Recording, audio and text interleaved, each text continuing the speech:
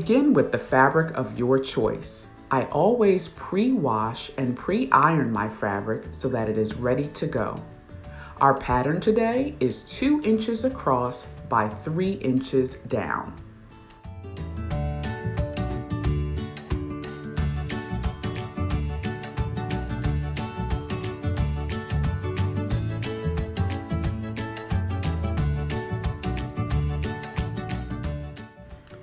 Once your pattern is cut, it is time to iron down the seams.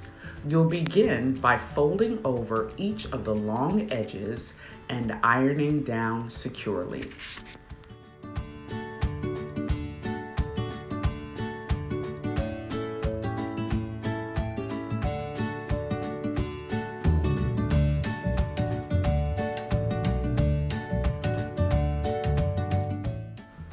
Now we are ready to begin our pleats.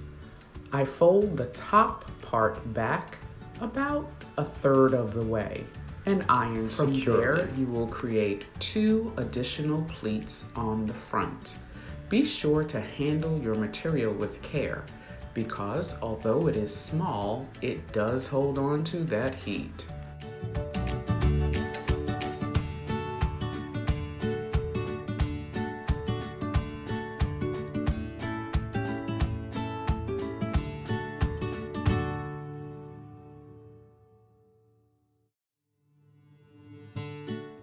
The final step in this stage is to fold the last raw edge under. It should overlap the other raw edge in the back. Iron down as flat and securely as possible.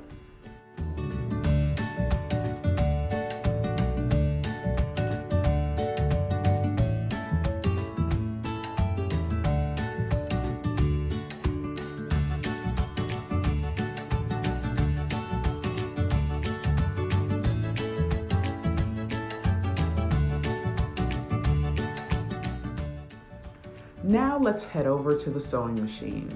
You will need 1/8 inch elastic in a 5-inch length.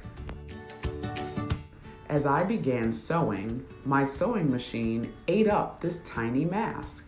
So begin by placing a thin piece of tissue paper or a receipt in my case to act as a stabilizer. This will ensure that your mask does not get drawn into the machine and mess up as you begin to sew.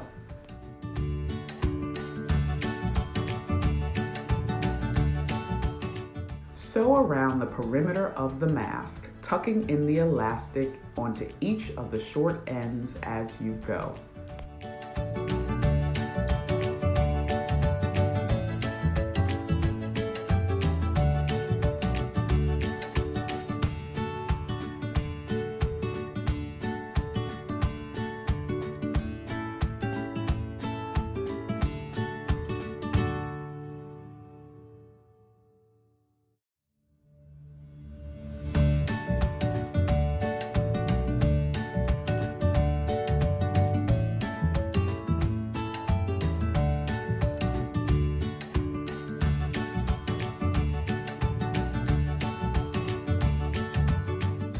Now it's time to remove the stabilizer.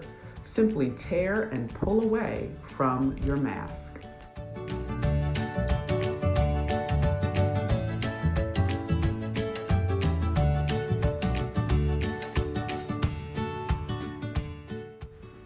And there you have it, the perfect elf or doll face mask. You can always make your dimensions a little bigger for a larger doll and make your elastic just a little longer to fit your needs.